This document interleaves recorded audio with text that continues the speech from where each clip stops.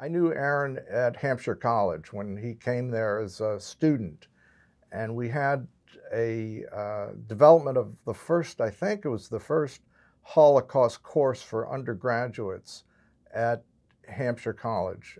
And I got to know him in conjunction with that course. And then also, he, under the tutelage of Leonard Glick, who was an anthropologist there, got very interested in Eastern European Jewish history.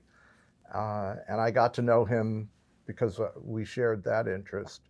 And I actually was at the first lecture that Aaron gave in the European Jewish history course that Leonard Glick was teaching. And he had Aaron as his student teacher. And then I stayed connected with Aaron from then to now. We see him socially fairly often.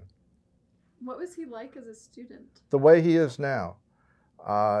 Tremendous amount of energy and curiosity and passion and stubbornness about what he was going to do and how what he was going to do is the path that one should follow. He still has the same energy and insight and